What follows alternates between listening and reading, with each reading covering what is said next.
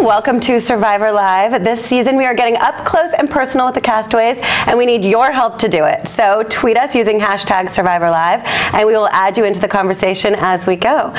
Also, be sure to stick around for the exclusive extended preview after this episode today. We have two guests. Right now joining us is Lindsey. Hello. Hi. Welcome to the show. Well, thank you for having me. Little brawny. Yes. Okay, so you were cast as a Brawn, a member of the Brawn tribe. And I had a problem with that early on, because I was like, she's not very big. I was expecting like Serena Williams to be out there. Right. And you're like, you're tiny. No, but you do look scrappy. Yeah, well, I mean, I think everybody gets cast. And Jeff said before that we all have different elements to us that make us interesting. So it's not just one thing. I own a hair salon, so all my clients are like, why aren't you on the beauty tribe? And I'm like, well, you know, when I was in school and even up through college, I played sports, and I'm a very feisty individual, as we all have seen. Mm-hmm. So I think I kind of represented that to its fullest extent on Survivor. So I think that they did a great job of casting me as a bronze member. Okay, so you were happy with your placement on the bronze tribe? Yeah, I was. Except for you weren't happy with one of your castmates.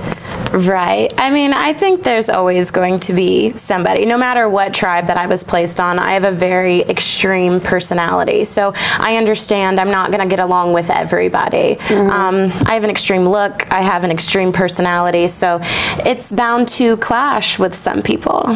What was it about Trish that you really couldn't handle? I mean, I don't think it was anything about her. I think it was more of a behavior issue. In my everyday life, I'm around people who I love to be around, and I get to make people feel good about themselves. I do hair for, you know, sometimes 10 hours a day, and you're giving somebody something that they can say, you know, I hope you feel better. Like, I hope this makes you, you know, your day a little bit brighter. Trisha and we just are not each other's cups of teas. Like, I think people have this energy, like a natural energy, and you can tell whether you're going to get along with someone. Trisha and I were like... from the beginning. From the beginning. And, you know, I bet she is a cool lady outside of Survivor. It's just... we didn't get along. So no hard feelings after the show with you? I think there's going to be hard feelings. There's a lot of like stuff going on in the forums, like who's the bully, you know, is it Trisha, is it Lindsey? It doesn't matter. Everything happens for a reason, and I stand by what I chose to do. Sometimes I tend to... Wait, before you keep going, what do you mean you stand by what you chose to do? Leave the game? By leaving the game, I stand by that. Really? There's a lot of people who have their opinions of why I did what I did. Until you walk in my shoes, and until you have to go home and see your 7-year-old daughter, and a lot of people are like, well, didn't you know you were a mother before? Absolutely. But you never know. When you're tired, you're hungry, you're cold. I knew that was messing with my brain. So therefore, I needed to make a decision right then and there. Now, it wasn't some 20-second argument. We're having, you know, this argument. Well, it could last for hours. You don't know that, but it's 20 seconds. People are like, oh, I can't believe you would give up that easy, you know, whatever. But were you thinking about quitting before that moment, and then Cliff was gone and you were just like alone and didn't have a buddy? A lot of people have asked me that. There's always times, because you're battling the elements, there's always times where you think, oh my gosh, like, what am I doing? Like, what was I thinking? You get over it and you move on. Like, I think everybody has their whiny points. You know, and I do not like discomfort. I handled it. I stayed. If I was going to quit, I would have done it on day 7, when my toenails were falling off and my hands were all like, ugh. Okay, so what was the specific reason then? Were you going to hit Trish? Were you going to shank her? Were you going to bash her in the head with a coconut? Like, what were you so afraid of? sometimes I get a little afraid. Like, I have not been that angry towards another person since before I had my daughter.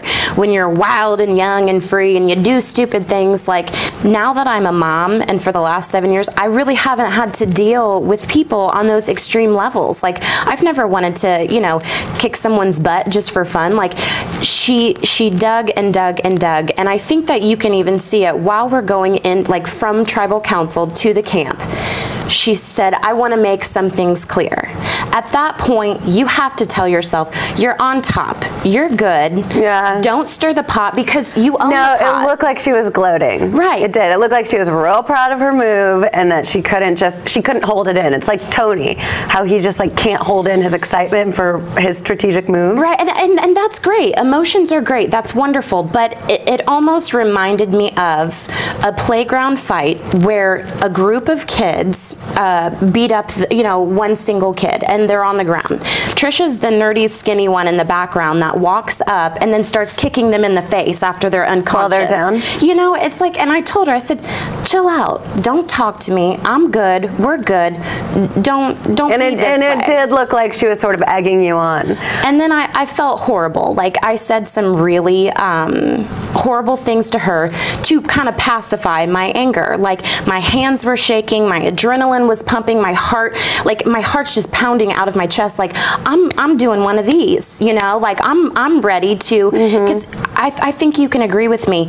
If you're out there long enough, it depends on the person, but it's those time frames. It depends on how you are naturally, but you start to respond primitively. You start to kind of, I mean, you're kind of sitting there and eating your food, and you're not sitting on chairs. Do you see what I'm saying? You're drinking. It definitely brings out the caveman in people. It does. And I thought to myself, this isn't me. Like, I'm the one to help anybody out. Like, I am so, like, not judgmental of anybody. And well, then was there a time where, okay, so you feel this happening in your body, you feel your fist clenching, you're starting to get shaky, you know your adrenaline is going up, and you take a walk down the beach, which is a great strategy to go calm yourself down.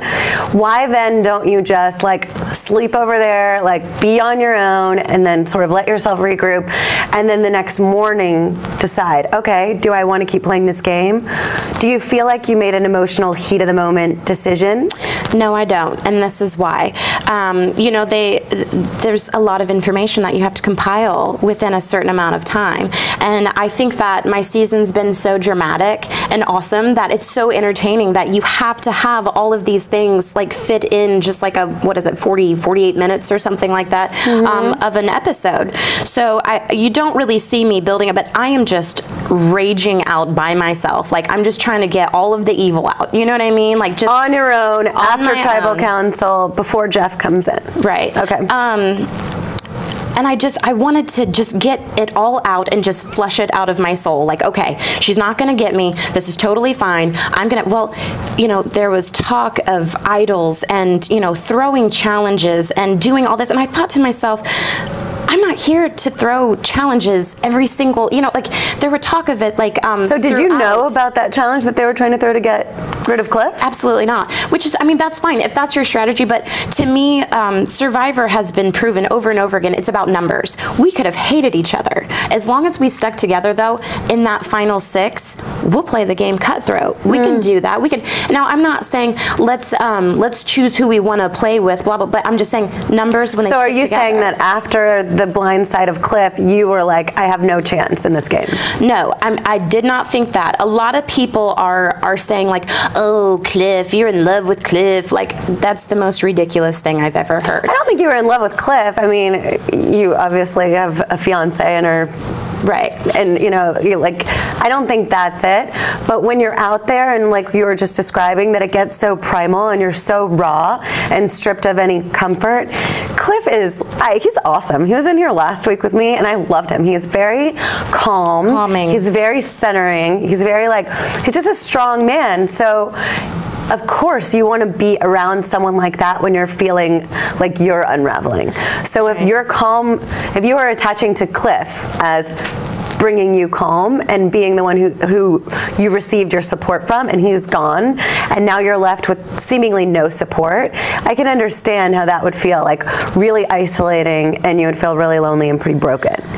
I was fine with, I mean, it was a shock. I think that the shock made my adrenaline kind of reach its... Blindsides are brutal, right. huh? And you know, you're watching it, like before I left, I would watch Survivor and be like, oh my gosh, they just got blindsided, that's crazy, you know, and like you kind of start to get excited. When you're out there, you're just like, what? Like, what just happened? And it hurts and it feels real, doesn't it? Well, I'm an expressive person anyway, so you just see me going, oh, you know, like, oh my gosh, I can't believe it, you know?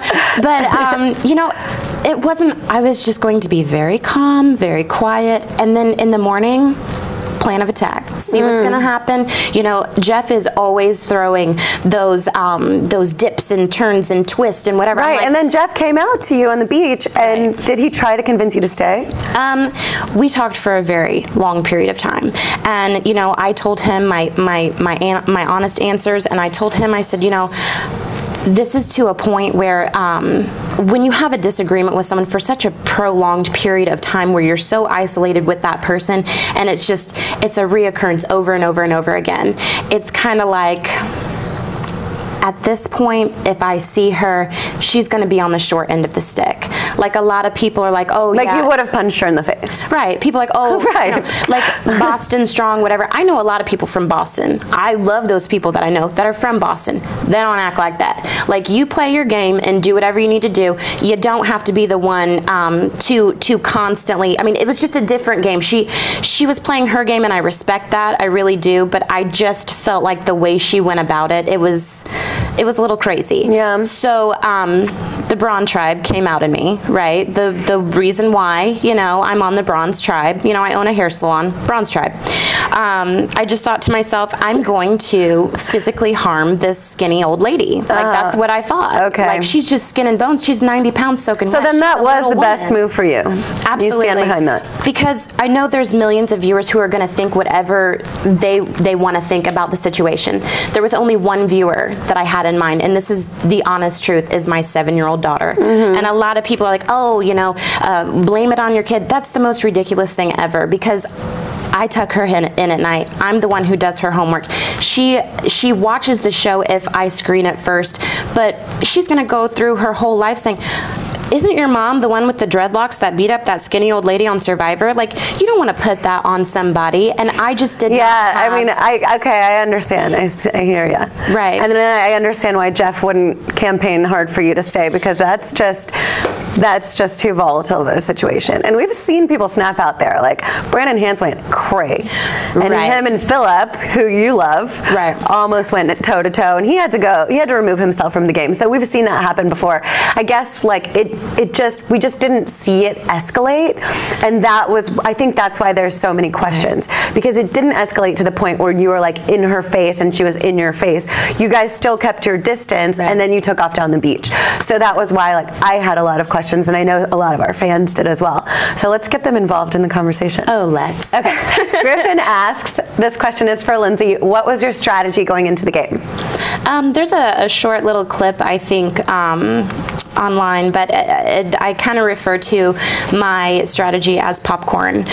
It just was, at first I thought, I'm just going to blend, and I'm just going to be, you know, this like little melodic butterfly, just kind of like floating and just kind of like water.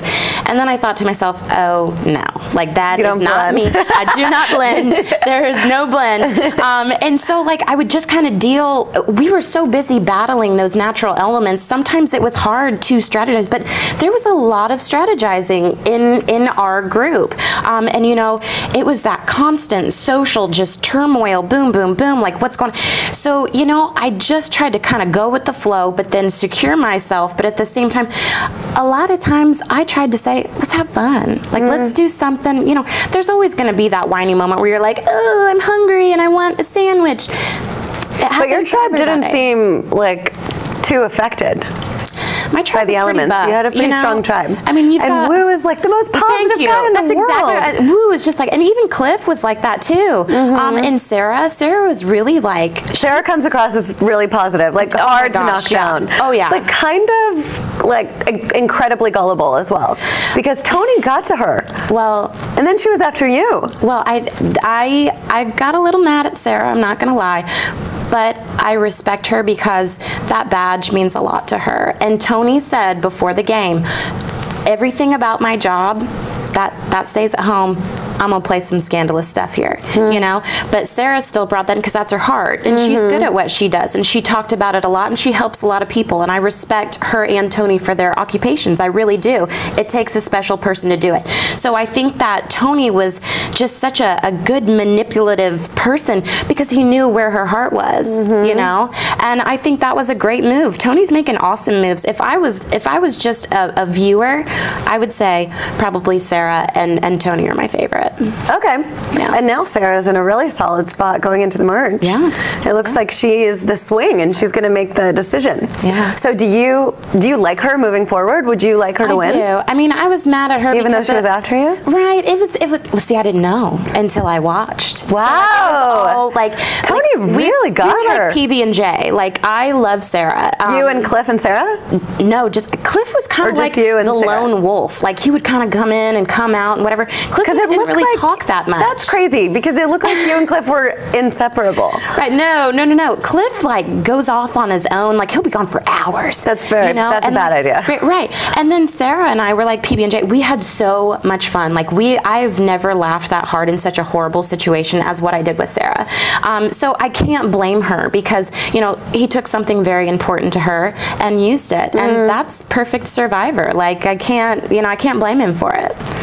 Well, it does look like he's playing well. What did you think about him giving the clue to Jeremiah in this last episode? What's wrong with Jeremiah? Why didn't he open the clue and say, hey, here's the clue that they just gave me. It's the same clue I've gotten before. They're trying to mess with us. It's all about, you know, what happens at that moment. And Tony's great at just throwing people into stuff. Like, oh, let me get that back. I'm supposed to take that back. He's great at creating rules, like reformulating the game. I'm like, what is he doing? That's actually really good. Like, so, I mean, yeah, I'm definitely impressed. I thought that he couldn't count to 20 with the shoes on. I really didn't. He comes across that way, right? Like, on that in person, you know, he's rubbing two green sticks together like, I'm going to start a fire. Like, they're... Do you think that's strategy, or is that really his kind of ditzy too? You know, I think there's a lot going on with Tony, and that's what makes him perfect for TV. Because there's a little ADD, like kind of all over the place. But he's actually, like, if you're not with him and around him constantly, he's very entertaining. You know, there's parts of me I just want to be like, oh my gosh. Yeah, just in small moments, small doses. Right. Okay. Yeah. All right. We have a question from Larry. Larry asks, Lindsey, would you have changed your mind about quitting if Jeff would have let you switch tribes? You know, absolutely not, because I think out of everything, that's a cop-out. To switch tribes just because you don't get it. No, I don't like that at all. And I wouldn't have done it. I think that Jeff and I spoke, and he's an awesome guy. Like, great. And even as he said, it was the first time anyone's ever done a selfless quit. And I don't think someone like Jeff, who has been doing this for how many years, would say that just for ratings or just for, you know, something different. He wasn't trying to have my back so I don't look like some, like, quitter. It was a genuine thing. I told him, I need $1 million. I need it more than anybody, and I'll use it for good. And I know that for a fact. But you have to look at the bigger picture. I am one of those that don't plan anything. But at the same time, you have to look at the longevity. In my mind, I was in that primitive state of mind, and I'm so mad at myself for letting someone get to me that deeply. Have you done any therapy afterwards, like work through that, or no? Are you doing yoga? Like, what are you doing? It's all about acceptance and accepting your situation. And I accepted Buddhist the situation. Philosophy. Well, I accepted the situation I was in, looked through my options, and I chose the best option. And that's the best option, not for me, but for my family, and representing my family. you know, my sisters, my mom and dad, like they are like, they'll wear their buffs like to Walmart. They're like, you know, they're just so amazing. So I feel like, yes, I didn't win $1 million, but I think that we all have life lessons, and I think a lot of the best ones are the hardest ones. So even though I got to challenge myself, I got to see how far I could go. It's almost like you have to realize that it's not always about money. It's not always about, you know, screwing with your integrity. Now, I know there was a lot of catty, you know, name calling and whatever, but when it came down to it, it was me doing something that I'd be really ashamed of for the rest of my life. So if you had to boil it down to one sentence of a lesson, like a moral from this story to teach your daughter, what would it be? It would be, well, a sentence. Oh, geez. Okay. There's just so many. I'm not a sentence. Like one moral of this story. Like, what's the lesson here for your daughter? All right. It takes a lot of courage to walk away from a fight. A lot. It takes even more courage to walk away from a fight that you know you're going to win. And it takes the most courage to walk away from a fight that you know you're going to win. That's going to cost you $1 million. I'd say lesson received, maybe. Yeah. Right? Because how has your daughter responded to this? To you going on the show and then you leaving the show in the way that you did?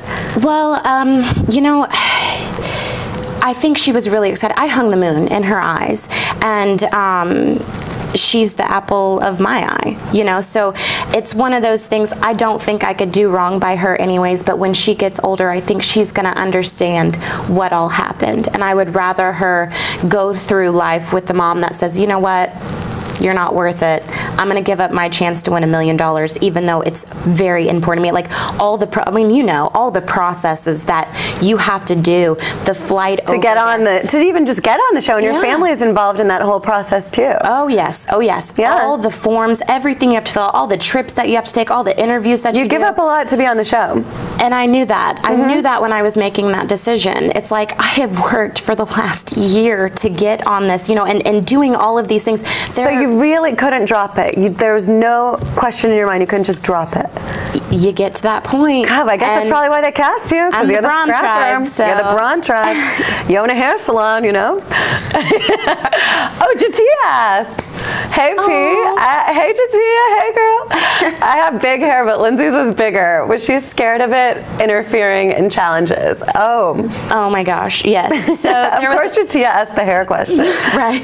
The water challenge. Like when I went into the water, like 40 pounds immediately. Like you can just tell it's. Oh my God! It's drowning me. Like my hair's drowning me the whole time because it's like 40 pounds of like extra water weight like held into your hair. You know, there's a lot of interesting comments. Would you shave it? Would you ever shave your dreads? Oh, no. For charity? Yes. Here on the show? Yes, I would. Survivor Live? I would. Let's do that. Scissors, shaving kit.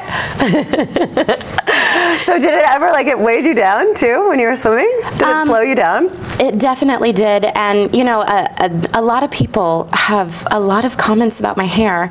And I love it. Like all the dreadlock people, like all my people. Yeah. They're like, oh my gosh, you know, I love your hair. It's so awesome. And then there's some people like, that nappy, dread-headed lady. You know, so I think it's funny. Like just because I have such an extreme look, like it's like, oh my gosh. You do. You have a very distinct look. So you're hard to miss out there, especially with all the little cutesy little beauty queens bopping around. Oh, I know. Aren't they so cute? Yeah. I looked at them. I'm like, oh my gosh. Like I think I made a comment like I'm surprised there wasn't like cheesy music. Like they're coming off on the boat and they're like, we're so pretty, and I'm in this awful truck like bouncing around and like leaves are hitting me in my face. I remember sitting on the truck and I'm like, oh, this is so surreal. This is so amazing. I feel so cool.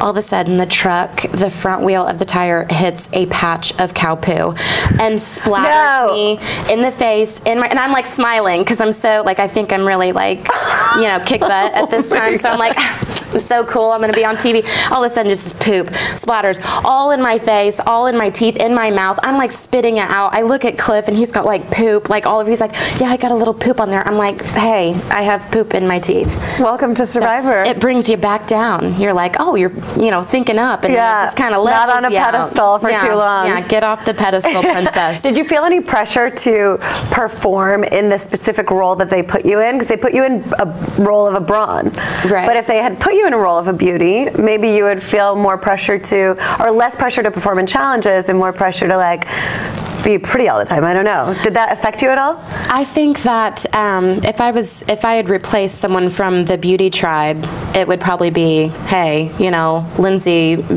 you know, big muscles Lindsey over here is gonna, you know, she's gonna handle all the Tasha's. I mean, Tasha's muscles are like this big, and Sarah, so they'd probably be like, all right, you get Tasha's this. like, I was like, why isn't she on the bronze She tribe? is so buff. I mean, 'cause know. she's super smart. She's But got a the lot of people, I think, could just, yeah, that's what I'm saying. Right? Like, a lot of you guys do, and you could be interchanged into whichever different tribe. Right. All right, we can take one more question, and then we're wrapping it up. Okay. All right, here's our last fan question. This one is from Manny. He asked, Lindsey, who's your bet to win and why? You know, I know who I would want to win. I think that, oh, shoot. Tony deserves to win, and that's because he's a little snake, and he is spending the most effort in just trying to manipulate the situation to get what he needs to do to get it done. I feel you on that one. That's a so good pick. I think that he's earned it the most. Someone who I think deserves it because of their heart is definitely Sarah or Jeffra. Or Jeffra. Yeah, I mean, you know, I almost like that one in. Sarah, just because I know she's a good person, and I hope good things happen to her. And I mean, you know, I hate you. Why did you say that about me, you jerk? You know what I mean? Right. But I mean, you get over it. And it's like ugh, water under the bridge. So wait, is there going to be a fight between you and Trish at the reunion? Or will you be able to like... Absolutely not. Will you have to have bodyguards surrounding you and be restrained? No, I mean you're fine. No, you can handle it. It was a while ago, you know, and you gotta let it go. You gotta let it go. You gotta let it go. That's a good mantra for Survivor. You gotta let it go. You know, I think she's a cool chick, probably outside of here, but her and I we don't blend, and that's cool. And but now that you have, like, you've showered, you have regular clothes, you have food when you need it, a bed to sleep in, you can control your reactions. Oh, absolutely, okay. Yeah. And I mean, I made the decision to leave because I didn't want to get violent. So who would I be then to go to a reunion and be like, come on, let's fight it out? Now, what I think would be funny, and I want to pitch this to the network, I think that we should do Survivor grudge matches. So, like, I know Trisha and I are not. So you want to go back out and play? Well, against Trish. I would. But you just left. Right. But it's all a learning process. You've got to, the more you can experience it, the thicker your skin gets. And if my skin is not thick by all the forums and all of, you know, all the social media sites, I don't know what's going to do it. Because right now you could probably say anything to me. I'd be like, okay, that's cool. You know? Well, that's good. That's good. It's good that you've grown and matured. And a little bit. You just got to let it go, you know? Well, it's been really nice talking with you and getting more insight into your Survivor experience. Thank you for sharing that with us. Thank you for having me. And thank you guys for all your great questions. Stick around. We are just going to say goodbye to Lindsey and bring Alexis in. So we'll be right back.